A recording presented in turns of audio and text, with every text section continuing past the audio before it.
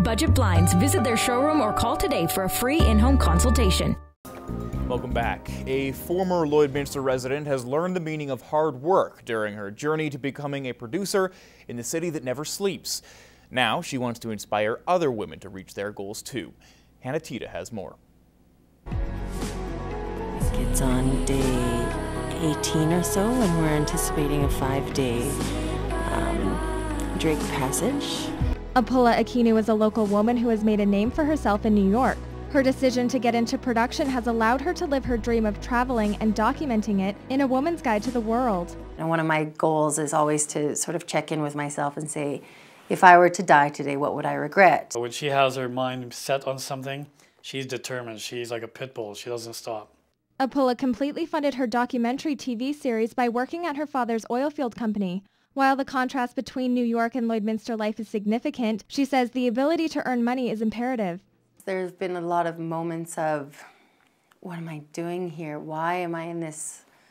Why have I invested everything into something where I don't feel in this moment like I've been a success? I remember, oh yes, this is what I can do if I put my mind to it. And when I'm up here working for a few months, it's a means to the end. So it's part of the goal. It's not separate from it.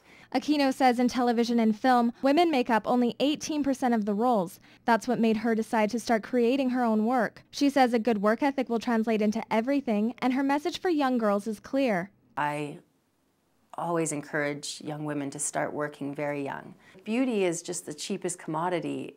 Talent is big, hard work is big, and just as a woman, always be in control of your career or your decisions in life. Hannah Tita, Newcap News. The power of print is back at the Lloydminster Comprehensive High School. After a hiatus, the school has reintroduced their student-run paper. Bart Pediasic has more on the Purple Sun and the amount of work that goes into it in this week's Beyond the Classroom. Christmas in the community, right? Checking off the stories that they need, grade 12 student Marina Day is running the news meeting for the Purple Sun today. This as a group of a dozen reporters prepare for their December issue. According to students, it's no easy feat.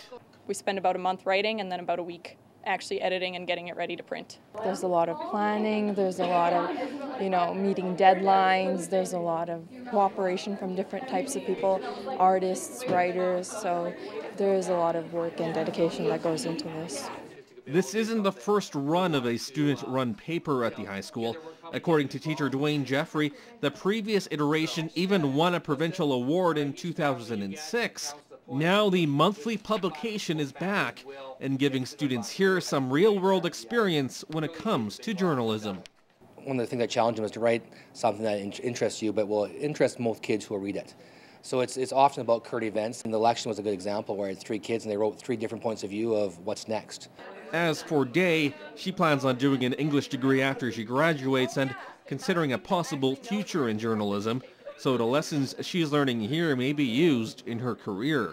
I've learned that you must be really organized and have an idea as to what you're doing. Bart Pediasic, Newcap News.